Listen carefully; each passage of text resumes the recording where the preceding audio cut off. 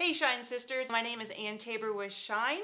We are a business of lifestyle where we focus on ways to bring joy into your life through simple things and clothing and confidence and colors. And I wanted to give you a brief background about how my daughter-in-law and I got started in doing this business together. And this actually has been a long journey of just life experiences. I am a certified life coach and a health coach and a personal stylist, but what Libby and I want to bring to you in this channel and within our business is lifestyle tips. We want to be a life stylist for you.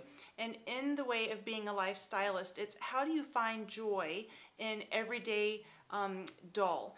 The problem is we have so many things in our life that really make us tear us away with our distractions and tear us away from things that could potentially bring joy to our lives, that we get so bogged down in that we stop looking for the simple things in life that can bring us joy. So Libby is more behind the scenes girl. You'll see her in other videos in the future.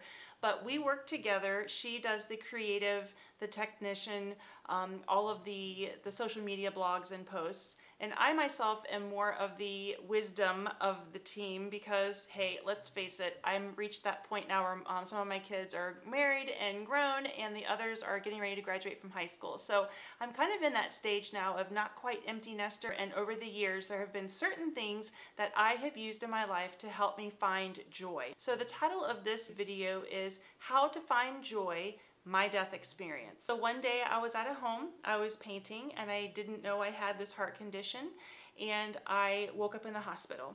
I had sudden cardiac death. And sudden cardiac death means your heart just stops and the rest of your functions in your body stop. And there's only 8% survival rate with that. And as I was waking up in the hospital, if you can envision what they show you on TV with those little slits, the eyes are slit shut, and you see like this black screen in front of you, and the person that's in the coma is kind of blinking their eyes and trying to wake up, and the person that's in the coma hears little beeps and little sounds, and maybe they start to hear a voice over here, or they see a form start to build over here. It's just like that when you're in a coma. When you're waking up from a coma, you don't know what your surroundings are. As I was hearing the doctor tell me, you had a heart incident and you dropped dead, your heart stopped, we used CPR to get you going, we used the AED, and unfortunately during the process you aspirated all of your stomach contents into your lungs, and then you had double pneumonia. You had 106-degree fever. We had to intubate you, and when you're intubated, you are in restraints, and so you don't have any motion, you can't talk. So it's trying to process all this information that something really, really big just happened to me. So as I'm trying to go through processing that in my mind, I was in the hospital for a total of 9 days, and I went through a couple of angiogram testing to make sure that there wasn't any blockage in my heart. But I have a pacemaker defibrillator, and my husband was with me every step of the way, and my mom was there with me. My 3 boys were only 14 and younger at that age, so I didn't even have anybody in high school. They were just middle school and grade school. My youngest was only 4. But when we were going through that process, I remember coming home and sitting on my couch, and I can remember thinking, I'm alive. I have a second chance. I am going to do something different. I am going to rethink this. And I can remember my husband sitting down next to me, and John and I have been married. This year will be 30 years. But as I sat down with him, he kept promising to me, he doesn't get emotional very much, but he was getting emotional with me, and he said, Ann, I promise you, things are going to be different. I'm not going to make you do as many things. I'm not going to put as much stress on you as handling all the bills, handling all the appointments, doing all the grocery shopping, maintaining all the things in the home, and working full-time, taking care of the kids. He said, I'm going to change, and I'm not going to have as much stress on you. I thought, that's great. I'll take it. I'll take some R&R. And in that 6-week process of recovery, I just really started just taking stock of what was going on in my life. But here's what really finally hit home with me. I can remember going to pick out flowers at Lowe's, and it was coming into the springtime. You know how you don't go shopping for flowers until after Mother's Day. We live in Ohio. In Ohio, you never know what you're going to get with the weather, so for us, we wait till after Mother's Day to plant our flowers. And as I'm looking at the flats of all of the colorful flowers and looking at the reds and the pinks and the purples and the yellows and the oranges, as I'm looking through all of that, I'm all of a sudden realizing that I'm alive. I get to see this. And you know how when you pray and you say, if you do this, God, I promise I'll be this way. I really think I went through that process in my mind again of this, because I'm looking at all of these flowers and I'm thinking, little pretty flower, I haven't paid attention to you for years. Little beautiful breath of life, I haven't paid attention to you in so long because I've been so busy surviving that I wasn't thriving and living in what life had to offer me. And I think a lot of us are in that situation.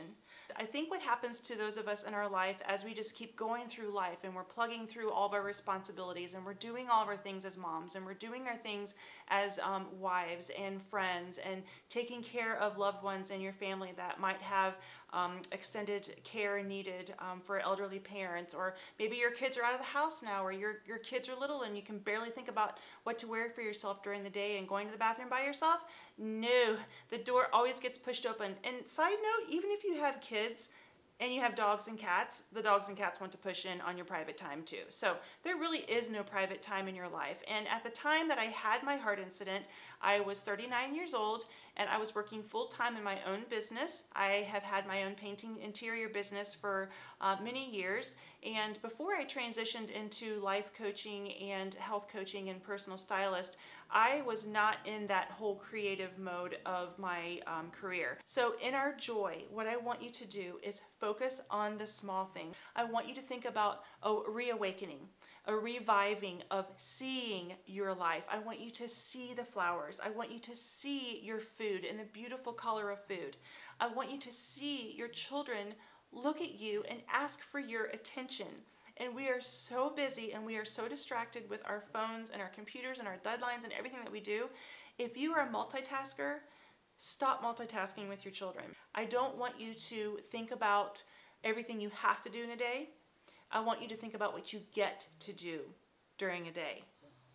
As I was going through my box of cards, and as I was looking at the article of how I survived my sudden cardiac death, and in this article it says, CPR saves a life. It's just really amazing that you don't know how people feel about you until they are given a second chance to express their love for you. I want you to focus on the love that's around you. I want you to focus on the people in your life. I want you to focus on who is there for you and let them be there for you.